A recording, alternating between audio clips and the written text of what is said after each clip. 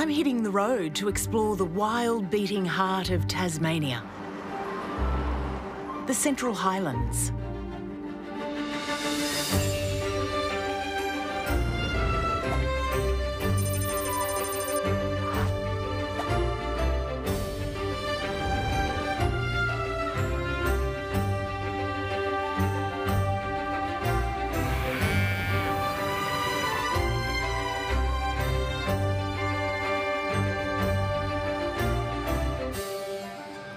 They call this the land of 1,000 lakes, and I can see why.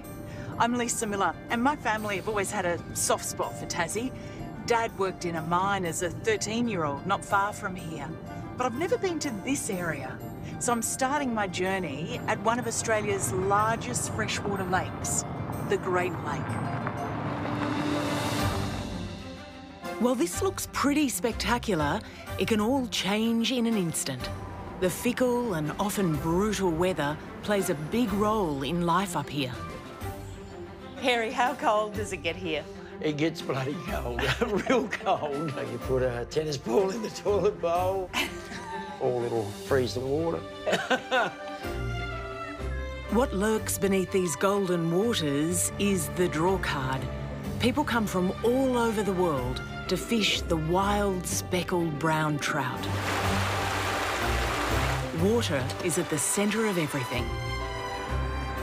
Tasmania has been built on the back of its power. High above sea level, people live in hidden shack communities. And for many locals, fishing and hunting are a way of life. Oh, Irene. Who are all these fellas? They are all mine. You shot them all? Yes. Hold on. I want to get to know this fierce place and find out what it takes to be a Central Highlander.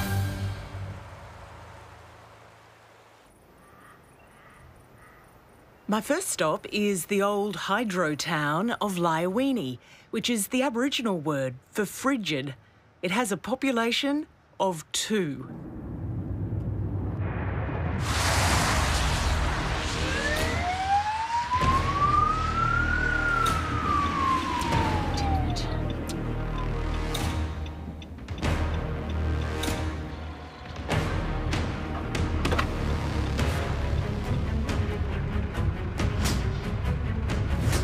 Hi there, how you going? Not so good now, I think. I'm Senior Constable Dan Adams from Liawini. Got your licence on you there? So you're not from around here, Lisa? No. I think you better jump in with me then. You want me to do what?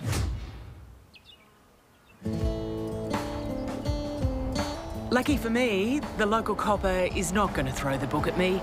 He just wants to show me around. So, this is Liawini. I only saw a couple of houses, are you sure? That's it. It's never been much. Beautiful, isn't it?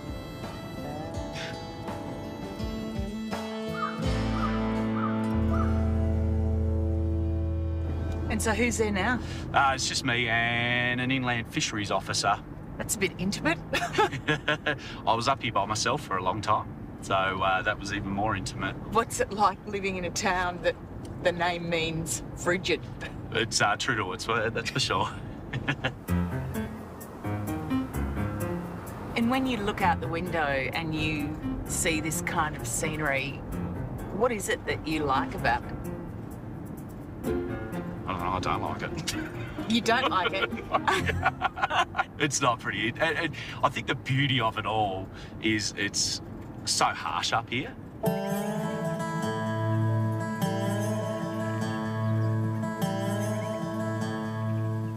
150 years ago, this is where the bushrangers used to come to hide out to get away from all the heat that was on them. And if they didn't have a police officer up here, it would go back to those ways very quickly. Lawlessness, I call it.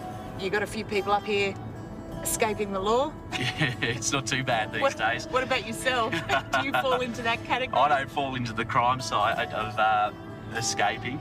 But I've definitely escaped a few broken marriages. That's why I'm up here. Bushranger of love. Dan tells me he was the only one to apply for the job up here. I'm not surprised, but I am wondering what he actually does. Is there much crime up here? No, no. The style of work that you do up here is very old school. A lot of it's welfare checks, especially over the winter. I'm checking in on all the shacks that are unoccupied. And, yeah, just saving lives and breaking hearts.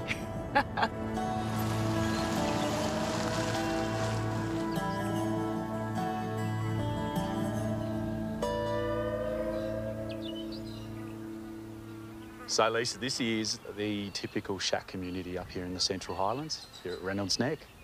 Many people live here. No, there'd only be a handful, one or two here at all times of the year. So are these shack communities dotted all around the lake? Yeah, this is why people position their shacks here up on the foreshore, is to get these lovely $1 million views in shacks that are worth probably $50,000.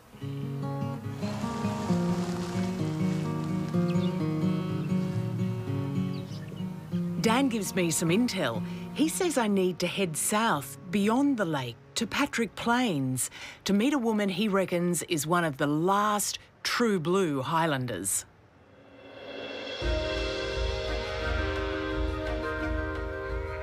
Irene Glover's family have been in the area for 5 generations. She and her husband run this sheep property called Waiharija. They're the last full-time farmers in the Highlands.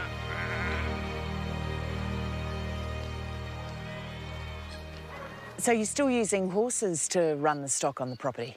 Yes, we've always used horses. Much easier on the bush, much easier on the stock. And this is a beautiful horse. Yeah. What kind of horse is this?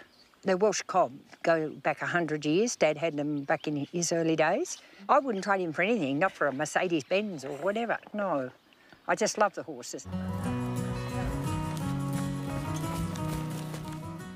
Irene is from a big family. She's one of 11 kids and grew up on a property just down the road. In the early days, she didn't have very much. Like, money was pretty scarce and there was no luxury stuff. We slept 4 in a bed, 2 up and 2 down, and we only had boxes to sit on. And Dad worked as a shepherd. A big part of the history of this place is wrapped up with the shepherds who roamed these parts since the early 1800s. When the feed ran out in the lowlands, farmers hired shepherds to run the sheep up here to the Central Highlands. They'd live in shacks for months on end, tending the sheep and later hunting and trapping rabbits to survive. In the early days, you had all the shepherds, like 60 or 70 shepherds, and droving their stock and all living around the bush, and that was very special. And it's something that's gone now and will never come back. Shepherding may be a thing of the past, but hunting is very much a part of the present. Oh, Irene. Who are all these fellas? They are all mine. You shot them all? Yes, whole lot. Hundreds of wild deer running rampant on Irene's property has led to culling. How many have you got? There's probably 15, 16. And then there's some more up in the shed that I haven't had mounted, yeah. Wow. Yeah. Hunting's been a big part of your life, It has, a whole part of my life, yeah. You enjoy it? I love it. It's being outside, being with the dogs and the horses, and early morning and late night deer shooting is just absolutely beautiful. While Irene may be an avid hunter of the destructive wild deer on her land, it doesn't mean she can't have a soft spot for a very special herd which she breeds in her backyard.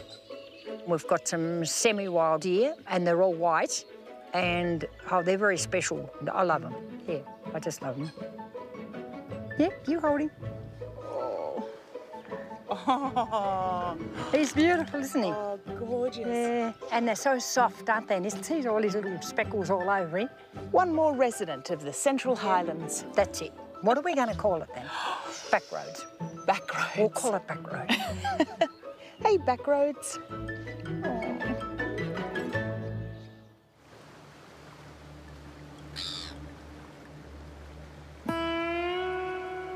Not far from Irene's place, on the shores of the Great Lake, sits Maina.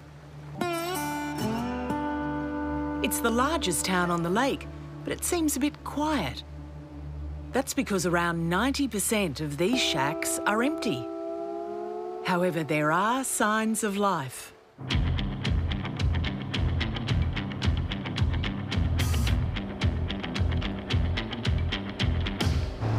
Hey, Harry, what's that on the back? The barrel, Yeah, that's the petrol tank. the petrol tank. Yeah, that's got a stainless steel tank inside. It looks like a wine barrel. It is. Harry Castles owns one of the oldest street rods in Tassie. It's a love affair that started over 50 years ago when he bought the 1923 Model T Ford for $80. You go? No, it's great fun. Yeah, I still enjoy it, and yeah, it gets the adrenaline running, you know, because it goes pretty quick.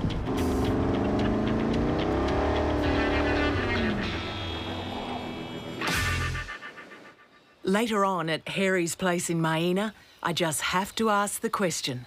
When was your last haircut? Oh, I haven't paid for an haircut in 69 years. That's a fact, yeah. When did you first come up here? With my father and grandfather as a 6-year-old, yeah.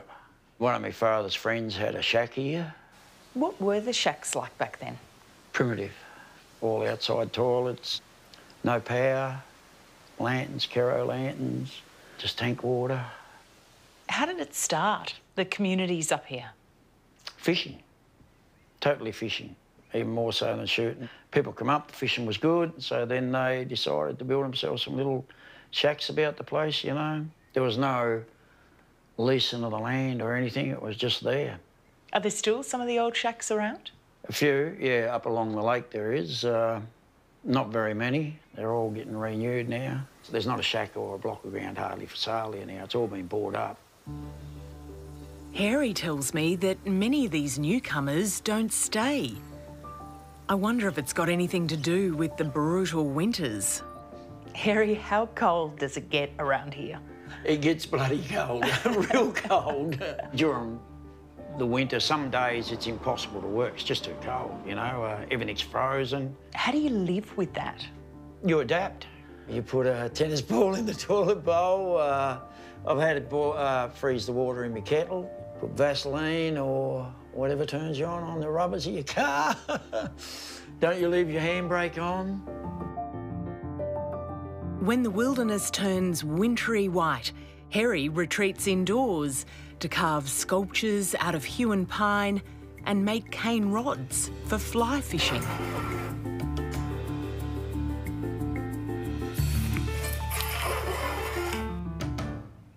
What's the appeal of fly fishing? The hunt. Full stop. Is it addictive? Very. Yeah, that's why I'm here. What kind of fish do you get around here? Brown trout, cunning, that's my favourite fish.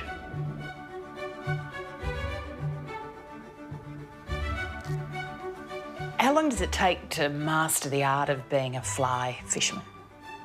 A lifetime, definitely a lifetime. That's probably the thing that pulls you into it more, is it's just a bit like music or anything, it's just a never-ending journey.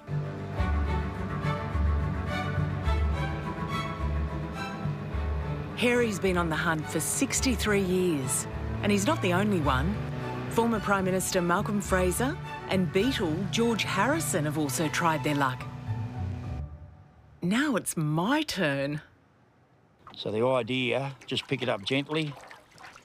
Don't go back too far over your shoulder and just place it down. That's the art of being able to cast properly. Do you want to try that? Thanks. I'll just duck, right? Don't take any notice of me. Yeah, you took it back a bit far, but it's still good, yeah. Yep.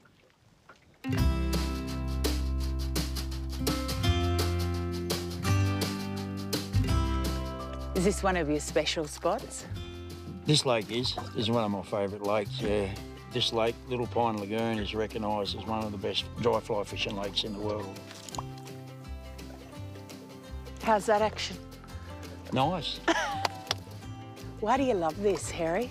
You know, I just like the challenge. All I've got to think about is trying to catch a fish. I don't have to think about the man trying to chase me or the girls trying to chase me, you know. It goes all blank. And could you come out here and not get anything on a day, or is that rare? No, that's the norm. Oh, now you tell me. So I cast and cast and then do a bit more casting. And then suddenly... Oh, you got a weed. I've got a weed. Yeah. Got my hopes up.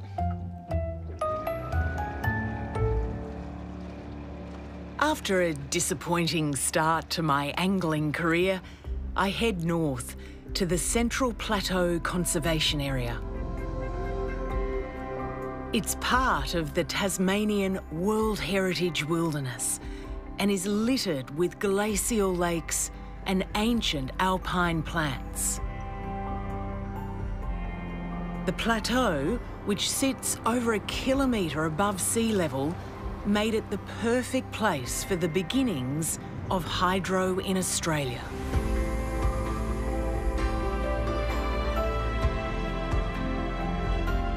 Watamana was the first large hydroelectric power station to be built in Tasmania.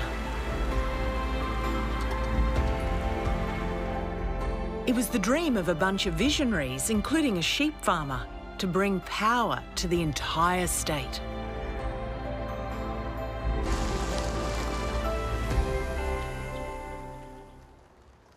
So, Gwen, what's the significance of this place? Well, Watamana, it was the first place in the Southern Hemisphere to generate power for commercial, industrial and domestic use. And it was a totally new concept to the state and brought so much industry here and really got Tasmania going. Local historian Gwen Hardstaff knows all about the power of hydro. She lived and worked here with her family in the late 50s. So what's this? Well, this is the main turbine room. It's the heart of the whole Great Lakes scheme, the original power station. Long before the Snowy River scheme, this station, now a museum, harnessed the power of the lake country and transformed Tasmania forever. So why did they pick here? Well, we had the huge natural resource of the Great Lake with all that water there, the beautiful valley down here, and the natural incline down, and perfect spot for this project. And it was recognised by people who had the ingenuity to carry it through. The Hydroelectric Commission built a village for its permanent workers nearby on the Ouse River. What was it like living here? It was a wonderful place to live. It was a great place for bringing up children because they all learned to ride bikes here, and the swimming pool was here. The school. Swimming pool? Yes, we had a heated swimming pool. Or it's almost a country club existence it was here. Everything was free. Tennis court you can see down there. There were picture shows a couple of times a week. The original power station at Watamana was eventually decommissioned, and in 1971, Gwen and her family said goodbye to their idyllic village life. It's just such a lovely place to come back to and to reminisce.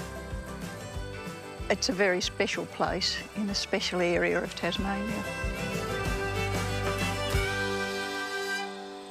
When we visited, most of the houses were empty and part of the town was up for sale. While the village's future may be uncertain, its past will be cherished forever. And even though Watamana's days as a power station are over, hydro's still a big part of what fuels Tasmania.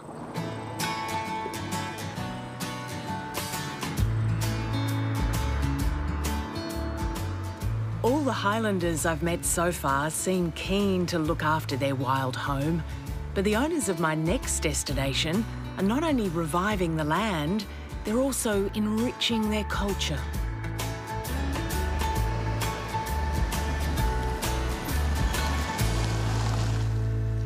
Well, Lisa, ya Pulingana Trautamaka. Welcome to Trautamaka.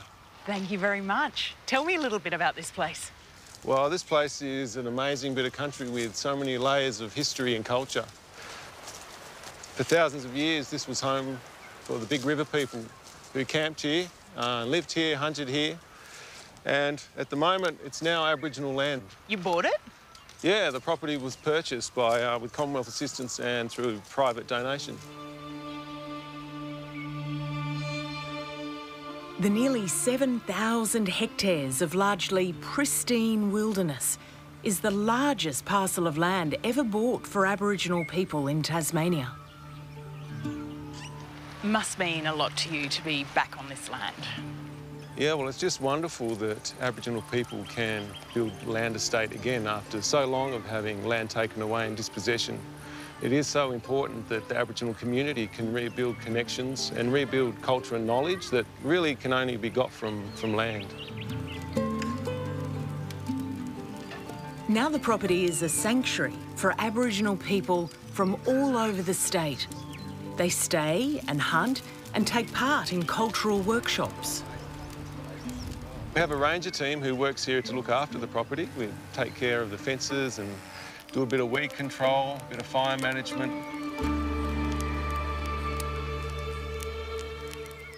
As part of the Central Highlands, it seems like quite a special environment here. Yeah, well, it is unique here. And so where we are here now, it's a bit higher and it has its own character.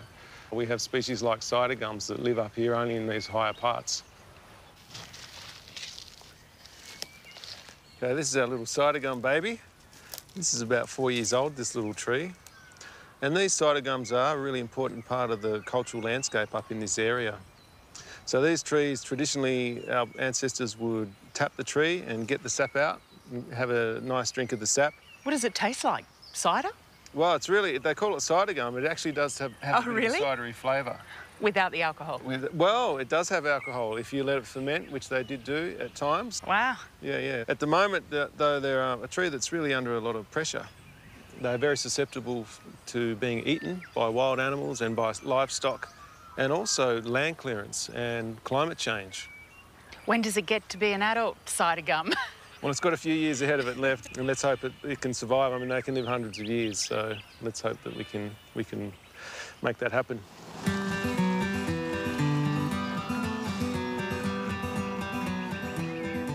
There's a compelling story unfolding here. Andre and his team are writing a new chapter for their people and this precious part of the plateau.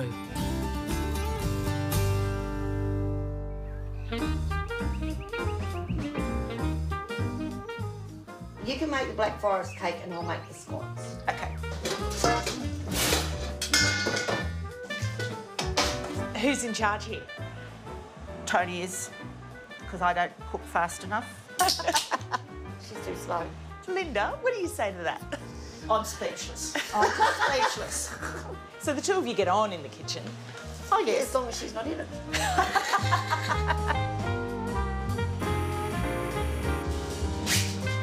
So what's all this for?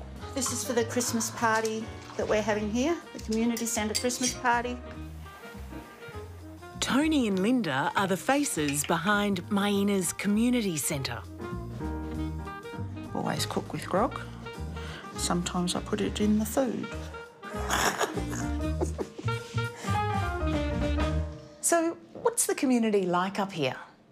They're mainly elderly. I think the statistics are about 80% live on welfare payments. Up here, yeah. So it's, yeah, we're pretty poor, but we're rich in people. Everybody's welcome. It doesn't matter what your background is or whatever. Just walk through the door and you'll always be welcome. How much do the two of you rely on each other?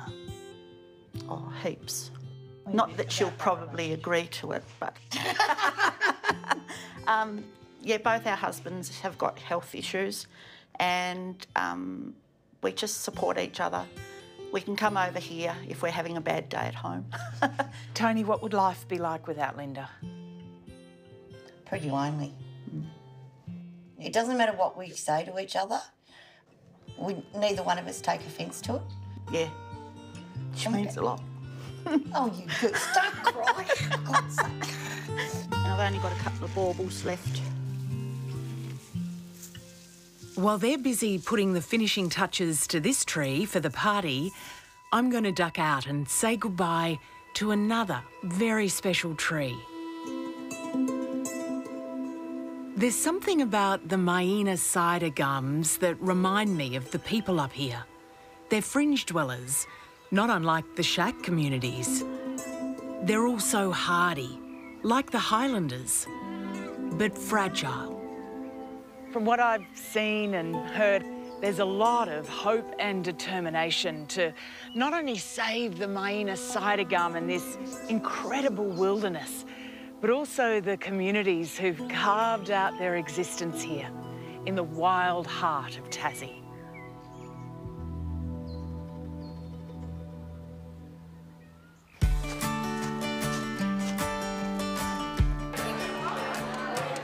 What we've created at the hall has kept me here and will keep me in the future to try and just make contact with those who are lonely and to try and make their lives a little better. I'm going to start on a chocolate wheel. If you want a ticket, just put your hand up and I know where to go. You get a couple of good days fishing and the whole world changes, revitalises me, keeps me going. Number 18, 1-8. It's very wild land, yeah, very wild. It's part of our hearts and always will be.